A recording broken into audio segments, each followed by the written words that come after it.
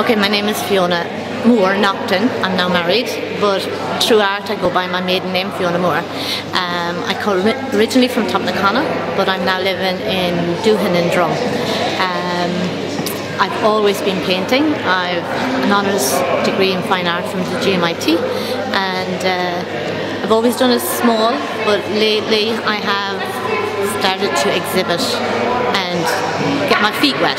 Yes, so I have exhibited in Abbey Road Studios, which is part of the gallery in Athlone. I've been in Westmeath, Mullingar, Tipperary, here, and I've done a little in Galway. This one then was always about schools. I have a huge interest in education. I think education is very important. I have seen a lot of exhibitions here. Some of my friends would have a lot of group exhibitions here. When I came in and I saw the space, and I had a lot of paintings done at that time, but I didn't have as many as this, I thought, oh, wouldn't it be really nice to be here? And it's kind of local, and the schools aren't that far away, even though the schools are based in the Roscommon area, just outside.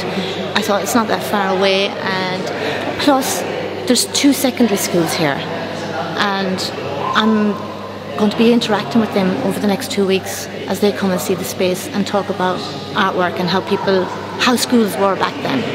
So yeah, so then I was like, I made a submission. I sent in some of my images and they were like delighted, and I said, happy days.